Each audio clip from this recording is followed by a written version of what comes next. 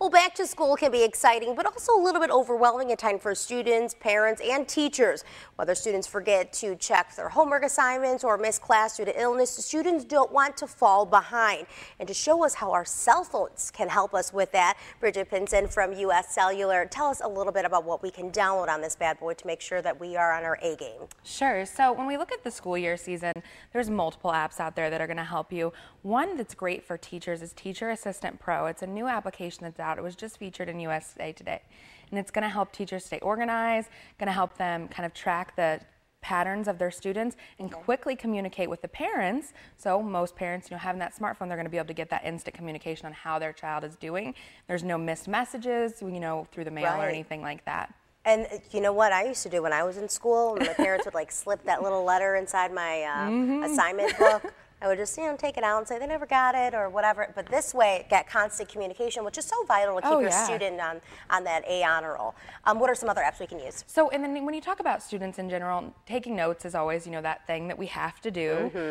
But Notable is a great application that's going to allow you to take notes on your Apple iPad Air or your Apple iPhone 5S or even an Android-powered device. You're going to be able to take those notes, have them everywhere with you, because I think we all find that we have our phones and our tablets on us when we have downtime. Being able to review those notes then when you can, or even if you have your kids in the car, hey, go ahead and start your homework. Now, really quick, I just wanted to touch on the Dropbox, which I think is the most important app because you can take it from your computer to your cell phone to another computer. Yep. So Dropbox makes everything really simple in terms of moving data from one device to another. So you can start something, save it on your cell phone, can pick it up on that iPad, and ultimately you could take it to a computer to print it off, and you can share files by using it. And it's a simple, free downloadable app on Android and iOS. I have it, and you will get so much use out of it. Oh, well, thanks, Bridget, so much for those tips. And don't forget, if you missed them, you can check it out on our YouTube page. Just go to KHQA.com. And she is not leaving us just yet.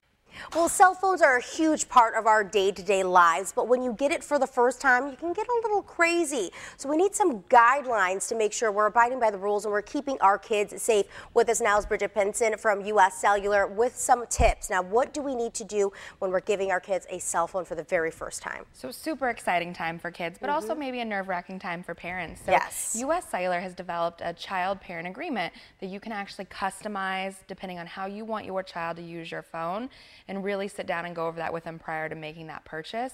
Now, once you've made the purchase, we also offer a Family Protector app that is available for download on all Android devices. The great thing about this app is it gives the parents the ability to kind of shut down some features on the phone, check and see where their family member is. They can also, shut things down during peak times. So if they don't want them to be able to text or call during school, they can actually turn off features of the phone remotely. And I remember, when I got my first cell phone, I was 16 years old. Now it's kind of, you almost need them just in case of an emergency.